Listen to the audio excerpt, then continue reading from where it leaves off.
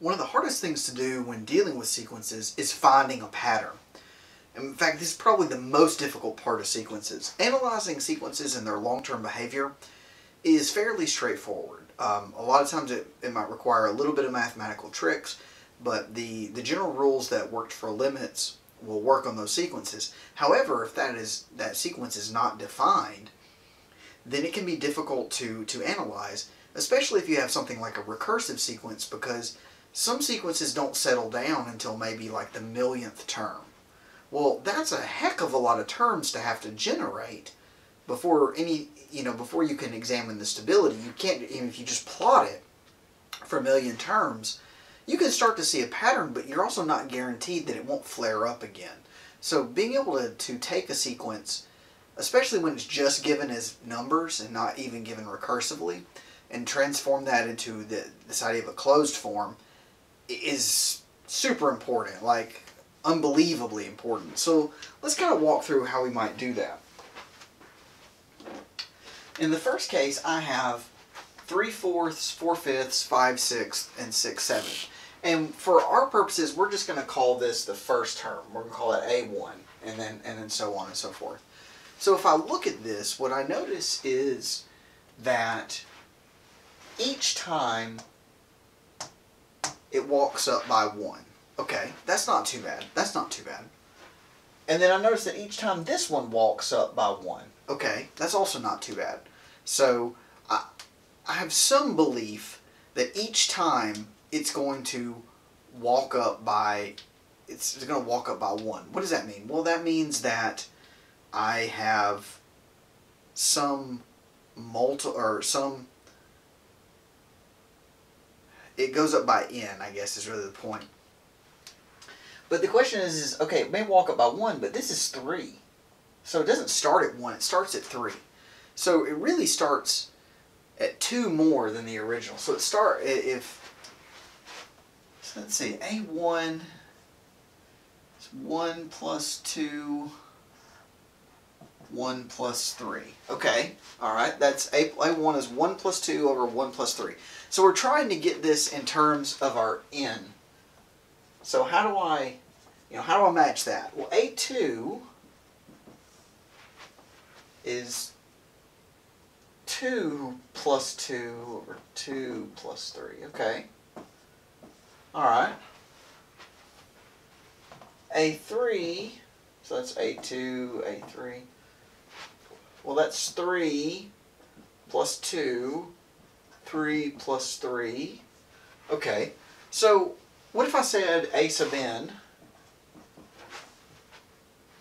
Well, by the pattern, it would be n plus 2 over n plus 3. Okay. Well, and it turns out that that's actually correct.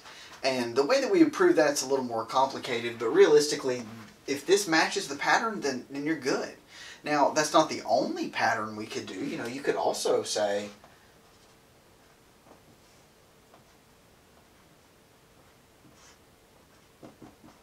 that could also be your pattern, 1 minus 1 over n plus 3. Now, would you want to do that? Probably not. It would be helpful to identify if you're taking n to infinity. That'd be really easy, right? Because it goes to 1. This is another useful way to write this, because this thinks of it in terms of a ratio. This thinks of it as in terms of like a remainder, right? This is the idea that there's 1 and then there's some sort of term that's a remainder that changes, whereas this is a ratio. So your application can kind of determine what you're going to pick for that, for how to determine that sequence. Now over here, we have something a little more complicated. In fact, it's a lot more complicated. Now this is what you're likely to see in sort of a real world context. You got some sequences like that is horrible. That's horrible. Because I've got 2 terms that repeat. This is related to that, kind of. And I've got a 5 here. How in the world do I do this? Well, the key on something like this, and then this is more complicated than I would probably ask you to do if I was asking you homework on this, but in the real world, this is the kind of fidgeting you have to do to get to answers. You say, okay, well, I don't like this. Is there any way that I can turn this into, I know that's the fifth term, so this is the, so if I call this B1, B2, B3, B4, B5. Okay. Alright, good deal. So I have B1, B2, B3, B4, B5. Now what I notice is that the fifth term has a 5 and the first term has a 1.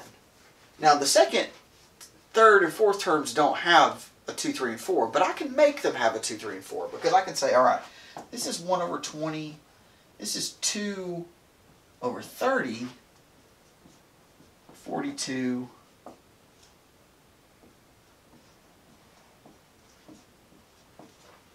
okay, 1 over 20, 2 over 30, alright.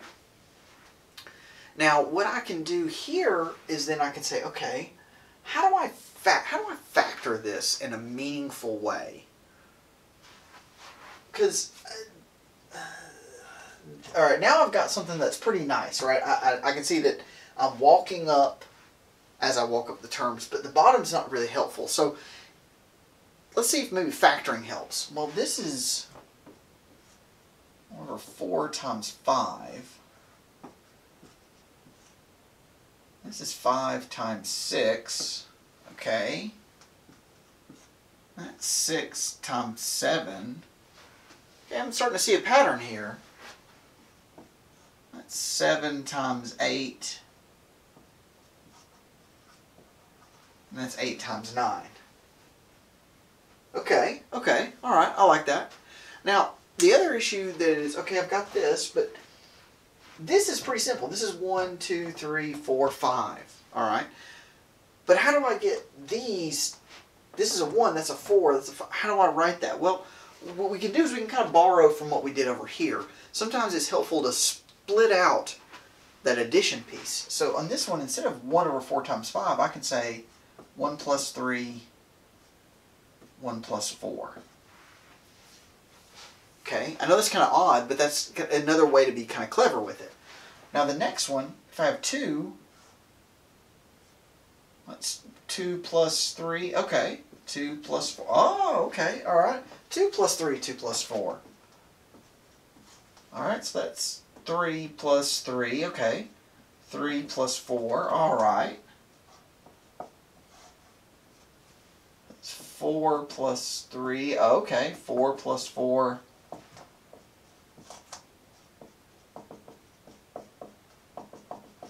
And then 5 plus 3, 5 plus 4. Sorry, that's probably really too tiny to read. So now I have